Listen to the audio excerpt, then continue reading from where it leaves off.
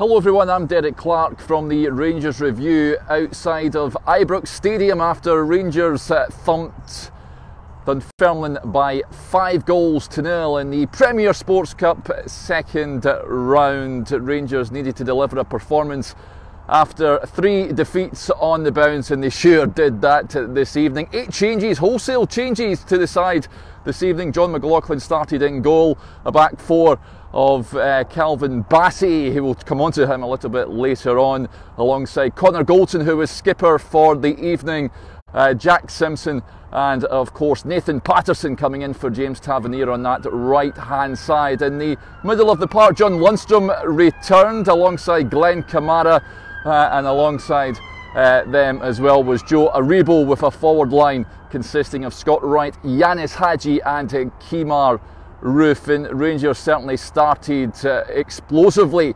when Calvin Bassey won the ball on the over on the left hand side. He cut the ball back to John Lundstrom and he rifled the ball into the roof of the net, and that really set the tone. Scott Wright added the second. Great through ball it was from Ianis Hagi, and the former Aberdeen forward just cut inside before rifling the ball past Mehmet into the back of the net.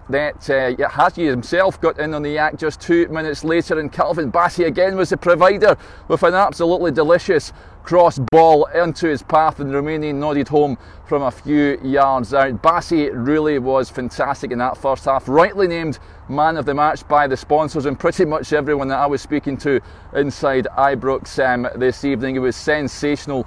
Was the former Leicester City kid. Kemar Roof added Rangers' 4th goal on 33 minutes. A great striker's finish, this one on the right hand side into the back of the net, and that's how the scoreline remained at half time. They came out the second half, Rangers, and they added the 5th goal.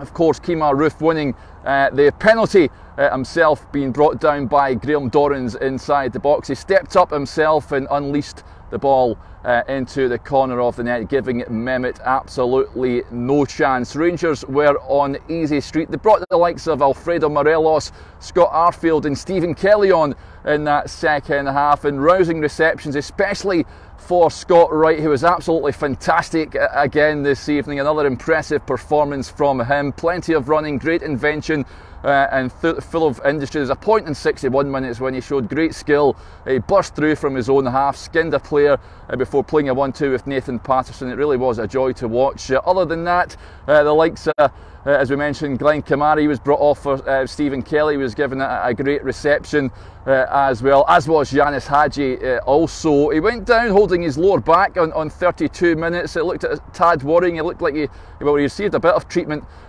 just after Kemar Roof scored, and he went down again on 36 minutes, but he soldiered on and he came through it, and he produced a tremendous performance from the Romanians. So, as we mentioned, Rangers really had to deliver a statement display here after 3 successive defeats, and they certainly did that tonight. Dunfermline, by all accounts, they were poor.